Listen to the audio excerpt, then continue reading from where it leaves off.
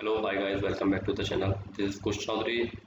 In today's video, I am going to communicate Simatic Manager with simulator by using communication protocol MPI. In my last video, I have used TCP/IP format to communicate between these two, and in this video, I am going to communicate by using MPI protocol. So let's go for it. First of all, let's open Simatic Manager. Because I'm using MPI protocol to communicate between these two, so for in simulator section we have to change this simulator TCP/IP to MPI. This one also showing that the simulator is selected in TCP/IP format. When I change this to simulator MPI, it also goes to change. Here it also changes to MPI. Another thing that we have to notice is that on options and in PGPC the right protocol should be selected. So here PLC simulator MPI is already selected, and if you are working and if you look that this protocol is not selected, any other one is selected, then according to our need we can select the right one.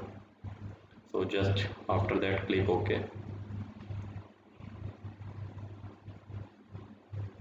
After making your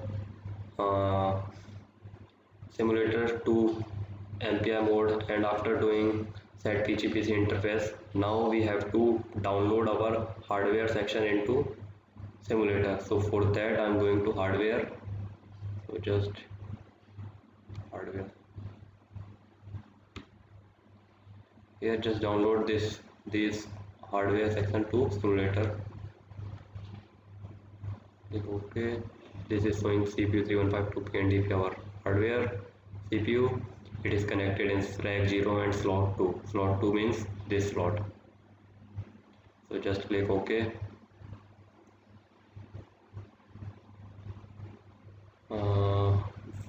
Make view.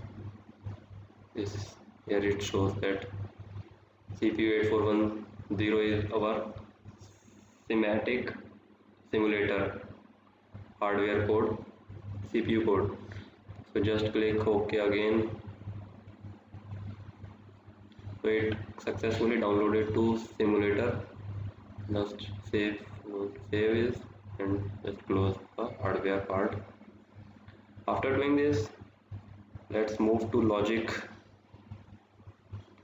page. Here I'm creating a simple logic to test the project. Just taking one normally open contact and one output coil, giving it address as I0.0.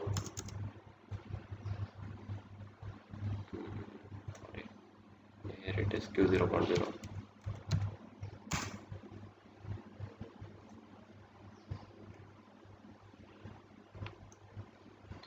Just downloading our logic to simulator.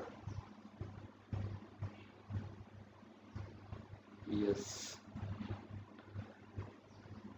Making monitoring on. Here because our CPU is stop mode, so this communication also showing that PLC is in stop mode. After I'll make this to run program. Here this option will also show run, and if not shows, there is some mistake while communication. So we have to check related things like our simulator is properly connected according to our choice of protocol, or our side PGPC interface is properly selected as per our choices.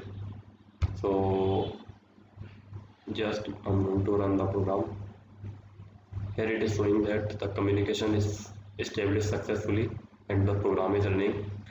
Or we can also check our logic by making this bit I0.0 high, the output with Q0.0 bit goes also high. Look, it works.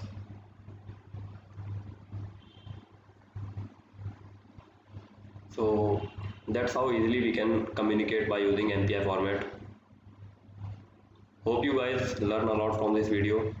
Thank you so much for watching this video. See you in next video. Till then, take care. Thank you so much.